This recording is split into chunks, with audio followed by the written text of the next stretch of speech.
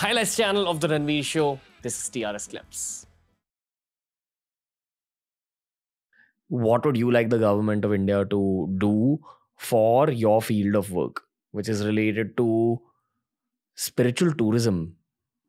Okay, that's a whole topic in itself. So I find spiritual tourism as an oxymoron.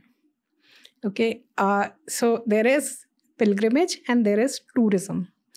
Both of them, on the face of it, looks like the same thing because it involves travel, it involves going to another place, living there, coming back.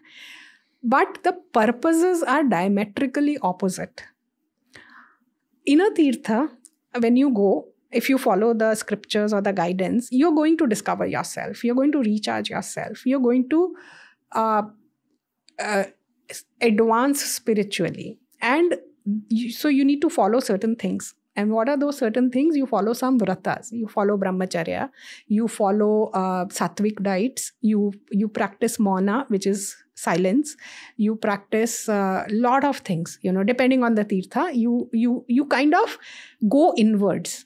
You prepare your body, mind and soul to visit that place, to maximize what you can gain from that place. Exactly. And that involves what in Sanskrit we would say indriya nigraha, which means taking your senses inwards and not engaging them.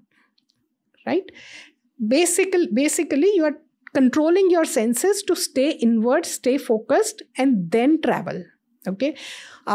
Couple of pilgrimages that still follow it is Sabrimala Yatra, where the people take 45 days vrat to visit. Wari pilgrimage in Maharashtra, they follow the same thing. I don't know if rest of them still follow.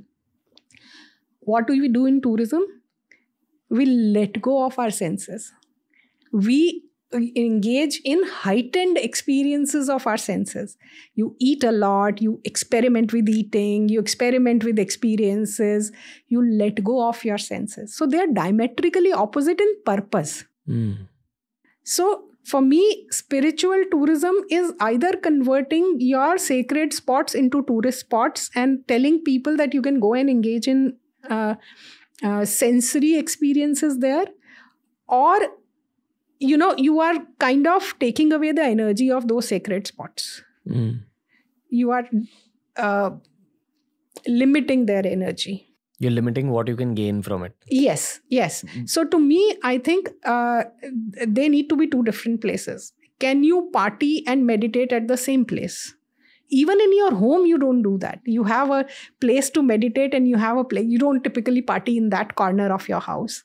So how can the spiritually charged places be a party place, So to me, there are two different things. So I really want government to recognize that pilgrims' needs are different. They don't need 5-star hotels in a pilgrimage place because you need comfortable, clean living places, but you are not there to do swimming. You are not there to engage in culinary delights.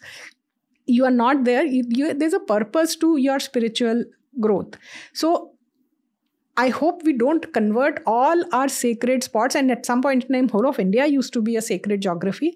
Now we have, small pockets which are sacred. I hope we maintain the sanctity of them. Okay. I personally feel it's only going to happen through media and conversations like this.